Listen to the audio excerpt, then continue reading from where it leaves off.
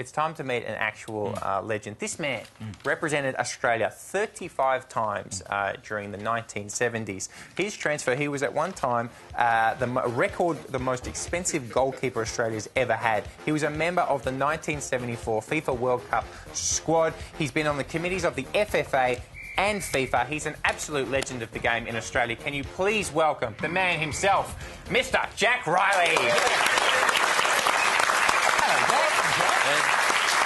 Gentlemen, thank you for joining us. You just realised, actually, 74, that's 40 years ago. It's quite incredible to think about. I was only 10 at the time. Yeah, you're a very young man. So this time, 40 years ago, how would you have been preparing for the World Cup? Is it the same as the way we prepare now? No, Santo, it started with a trip around the world. It went for approximately 4.5 weeks. We played 16 games. In the lead-up? In the lead-up. So you leave Australia... This is 1972. Oh, OK, yep. And the first game started in New Caledonia. The final game was in Mexico City. Jeez. 16 games in 6 weeks. 4.5 weeks, sorry. And that was the start of a real World Cup campaign. Did Reilly at the time, who was your coach, had he already picked the squad, or were you all still vying to try and play? Everybody had a pretty fair idea that they would be in the squad, and that 4.5 weeks made and broke many people. And to try and get the advantage, I mean, these days you move players from economy to business. Did you guys go like from smoking to non-smoking? what luxuries did you have?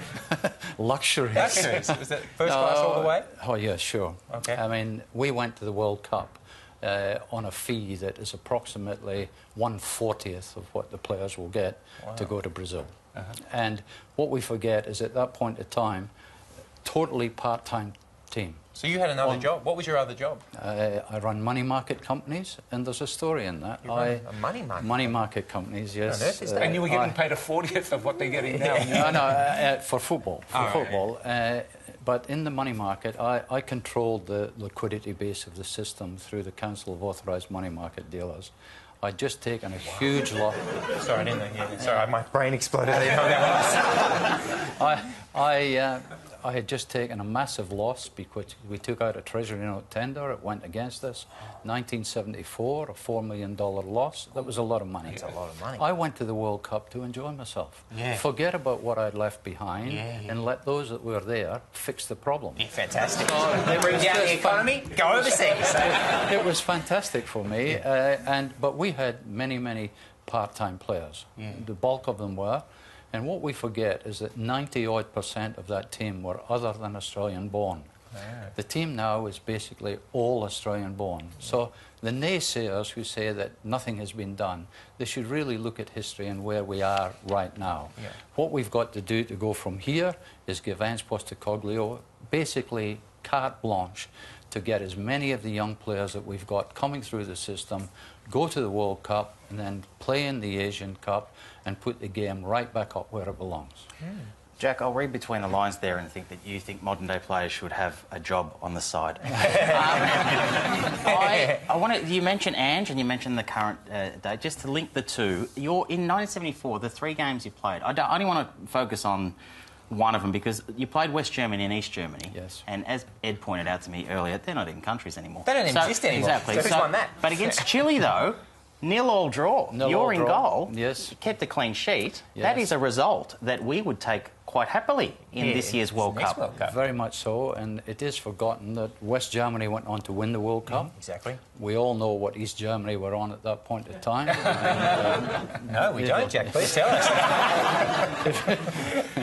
Gatorade? Did you know at the time, Jack?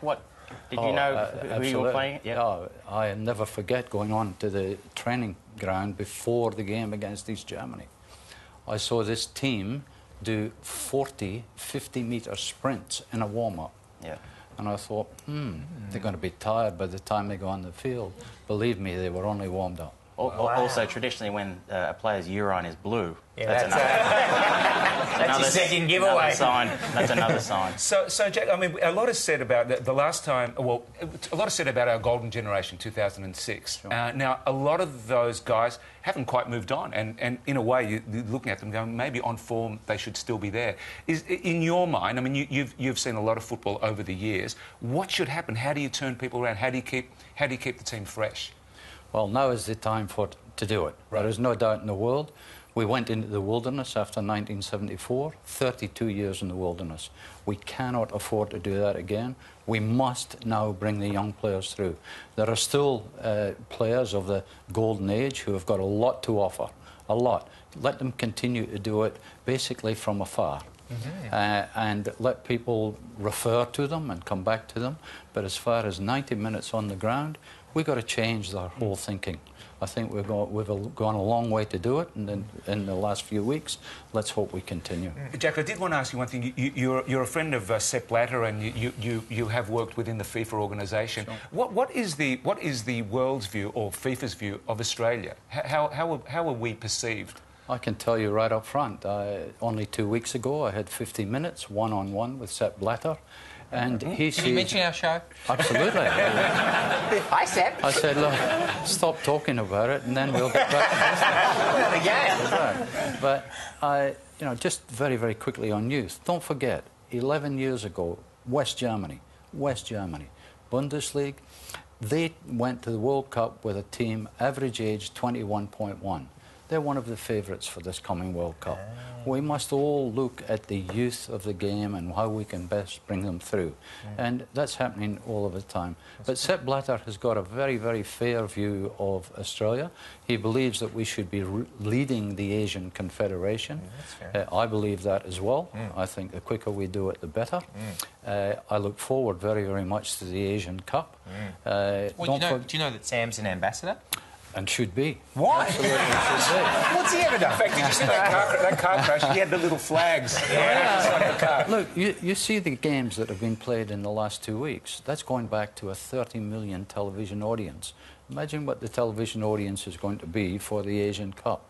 Let's make sure, I'm working with the Victorian government at the moment to try and get 200 of Asia's top businessmen here prior to the opening ceremony and the first game. It is a huge opportunity for the country. Jack, you've got to come back because you've only scraped the surface of all the wonderful things that you know about football. We're so happy that you're here. But we do have a segment that we were... Oh, don't look at us like that. It's not that bad.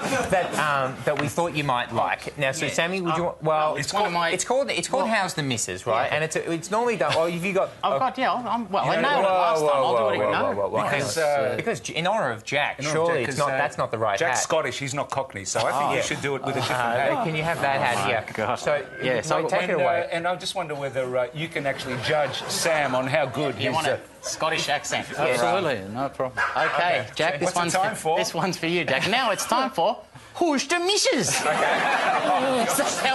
so good. No, please, it gets worse. All right, shall we? We'll all have a go, Jack, and you tell us what you think of our accents. Let's give it a go. Here we go. All right, take it away, Sammy. Hooga Manandi. All right. Monkey bastard. What kind of muscles? Skig the wish the bush stood. What? What's that? Oh, you minky bush there. You're gonna make me do that? Sam? I miss it. Hold on, please. And that was... Who's the Missus? Gentlemen. What did you think of that?